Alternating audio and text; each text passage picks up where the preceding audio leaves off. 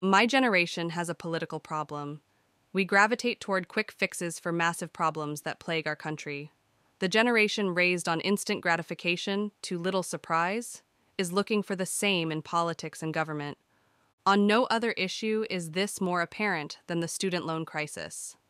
Rather than targeting the root of the problem of federally subsidized student loans, President Joe Biden has instead pushed forward the Band-Aid fix of blanket student debt cancellation in order to score a cheap political win with America's youth.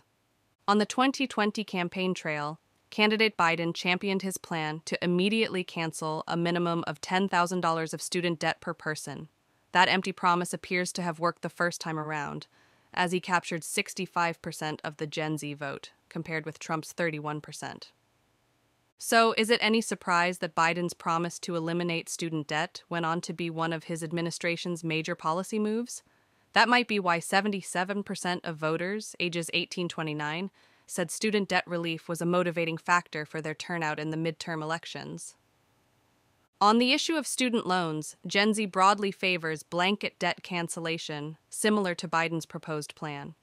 Almost 60% of those born in 1997 or later support the plan that has since been struck down by the Supreme Court, compared with just 46% of all voters in swing states.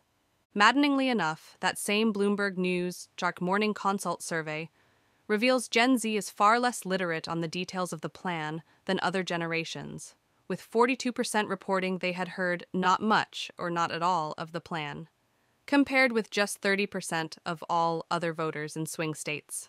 I struggle to come up with a term to describe my generation on this issue besides entitled. Not only are we broadly in favor of other people paying off our debts, a majority of whom do not hold a bachelor's degree or higher, we don't even have the decency to be more aware of the issue than generations that are more likely to have already paid off their loans. A sobering truth for young Americans needs to be heard. You do not have the right to demand other people pay off your poor financial decisions. Gen Z should push Congress to find a long-term solution. Biden's plan was not only unwise but also unconstitutional at its core, as highlighted by the Supreme Court when it struck down the plan last June. While I think this course of action is unwise and immoral, Gen Z has a better chance of accomplishing debt relief through Congress, which is responsible for the power of the purse. The problem is federal involvement in student loans. Our government's involvement in the student debt crisis is clearly unacceptable. Federal lending programs now offer aid to the vast majority of students.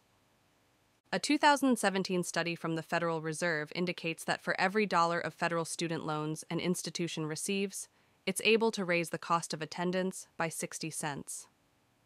In a time when 37% of graduates report being unable to afford their monthly loan repayment, a short-term fix like cancellation will do nothing to prevent future generations from suffering the same fate. Young voters should look to other methods to sway their vote for actual change on the issue, not false promises attempting to bribe them. Gen Z should concentrate our efforts on voting for candidates who promise actual change on the issue, or better yet, take personal responsibility for financial decisions. Understanding your financial decision in attending college, rather than blaming politicians for not stealing other people's money to pay your debt, is a much better use of your time and will lead to better results for your future.